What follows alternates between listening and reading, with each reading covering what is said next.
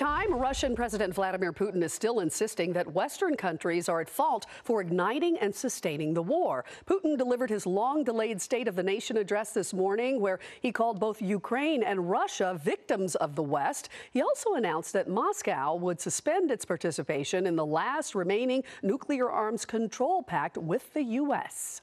Hello, I'm Mark Brown. Get more great ABC7 content by clicking the subscribe button for our YouTube channel and download the ABC7 Los Angeles streaming app on Fire TV, Android TV, Apple TV, and Roku to watch on your TV.